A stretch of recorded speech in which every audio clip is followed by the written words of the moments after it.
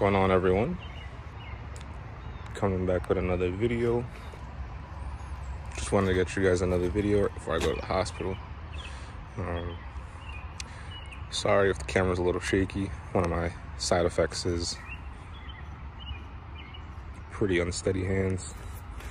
But in this video though, we're gonna be talking about top 5 mods to do to the Jenny. This one is gonna be for manual guys. Sorry, auto boys. I'll probably do like a little honorable mention for one thing, maybe for you automatic guys, but all right. So first thing, every single one of you guys, 3.8 and 2.0 guys, first thing you should do, maintenance. Please do maintenance on this car. Like, go make sure your oil is filled up right now. Like right now. Pause the video, walk outside, make sure that that oil is filled. 1 minute, 37 seconds later. Because I don't want to hear, and I'm tired of seeing all these Jennies blown up because none of you guys are taking care of these motors. So, first things first, get the maintenance done, like, right now. Maintenance is number one. Oil change, OEM filter only, and for the 2.0s, I run 5W30 because the 5W20 is way too thin. And then like in the summertime, I'll run 5W40 if it's like super hot where you're at, because you don't want your oil thinning out, especially in the 2.0s. I'm not too sure with the 3.8 since, you know, I don't got one. I don't get to experience 3.8 issues. Next thing, go low. I feel like I'm way too low. Go get you some coilovers or some lowering springs, something. The Jennies look so good low. Like, I think that should be the first thing everyone should do. Just go a little bit lower. Coilovers or lowering springs. But like right now, I'm sitting on BC coilovers, and I do want to switch over to some silvers or PBM because I do plan on next year drifting this car. So right now I'm just kind of getting everything buttoned up for that, getting it ready, solid, dialed up. So yeah, coilovers. I would recommend not cheaping out too. Like, that's a pretty important part of the car. Like, you not only, you know, lower the car, but you're also messing with how it feels. You're getting rid of a lot of body roll and just overall performance. Like, center of gravity is lowered, so now your car is handling a lot different. But I will say there's like a significant change from stock to coilovers on these cars that do make a big difference. Back again to the rear of the car. Next thing on my list, number 3, get an exhaust. Genesis Coupes, they got a couple different exhausts you can get. Me personally, I had ran a quad tip setup before. I did like it. It was a little loud for me because there was no mufflers, no resonators, so I kind of got tired of that setup. Sold it a while back to another local guy, but right now I got the ISR single exit, turbo XS, O2 housing, and downpipe. I'll get you a little sound clip right now.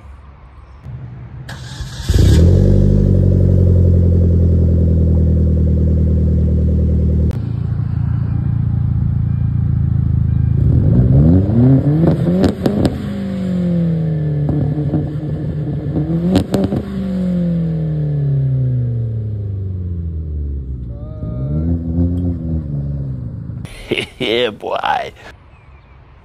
With the single exit though, I love how you can hear just straight turbo whistle. It sounds super deep. Honestly, kind of sounds like a Subi sometimes. but like only like the low RPMs when you're taking off. It's kind of funny. But yeah, so not only does the exhaust sound good, adds a little bit of extra performance, especially for the 2.0s. This is also same thing with your 3.8 guys. Like this exhaust sounds pretty good. I feel like the quad tips make it sound just a little too, it's just too much for me, I think. But don't let that, you know, be the deciding factor of what exhaust you guys get. I mean, I also just love seeing this big ass cannon coming out the back. All right, so that was number 3, getting exhaust. Now on to number 4. Go get yourself a short throw shifter or a chassis mount. It's so much more worth it. Like, and then at the same time, honestly, get the Megan Racing trans mount, because it's gonna make a world of difference. You're gonna get rid of a lot of the transmission slop and like all the extra play. The throw becomes so much shorter, like first, second, like it's so much nicer. So yeah, it's kind of like a 2-part, but for one, because Megan Racing trans mount's like $100, another 150 for a short throw. So make the investment. And then finally, last but not least, go get you an intake. So I say intake because it makes the biggest difference in sound, for sure, that I noticed. Like when I swapped my factory one to the K&N, like all I heard was induction noise, and it was just like, it was just addictive. You hear so much more of the blow-off valve, so much more of the turbo. Overall, it's just one of my favorite mods that I've done. Actually, also the first mod that I did to the car. The brand and type honestly doesn't really matter, because it is a turbocharged car. Doesn't matter if you get a true cold air or the short ram, all your air is getting cooled by the intercooler. So don't let anyone tell you otherwise. I kind of know what I'm talking about, I think. Come on, man. But that's not the case with you 3.8 guys. You should go get an actual true cold air intake. I know there's a guy on Instagram, some custom ones that he sells for the 3.8s. And then I've seen like the AEM ones that come down near the fog light and all that. So you got like an option for that. Same thing with like the 2.0s. I went with the K&N short ram, but there's also the AEM and like the Weapon R and all that you could go with. Honestly, it doesn't really matter. Just get an intake. You could really honestly just do the stock intake tube with a filter. I've seen that works too. All right, so I think the list went maintenance, lower the car, exhaust,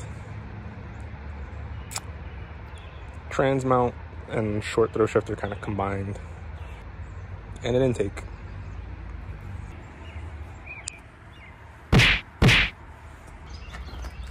A quick little honorable mention. I think all Jennies, every single one, BK1, BK2, should get a front lip, because BK1s especially kind of suffer from like cleft lip kind of look. So get you one of those. Oh my god.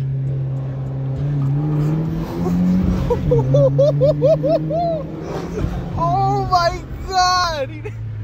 Oh my god.